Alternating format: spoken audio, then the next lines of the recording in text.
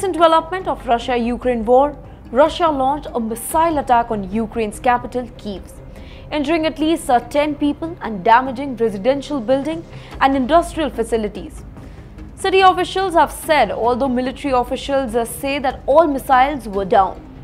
On Thursday morning, there was a significant attack on Ukraine's capital city, which involved cruise missiles. This assault, according to Popko, who heads the city military administration, marks the first major attack of this scale in recent weeks. After a pause of 44 days, the enemy launched another missile attack on Kyiv. Well, that's what he said. All emergency services are working at the site.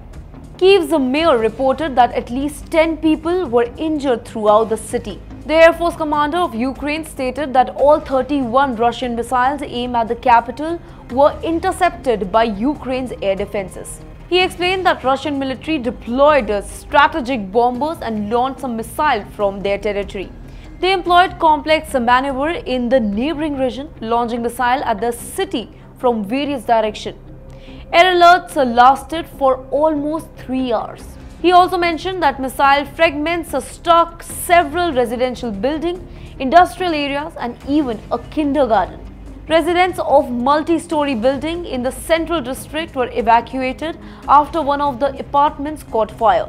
The attacks also shattered windows in several houses nearby and set private cars on fire as well.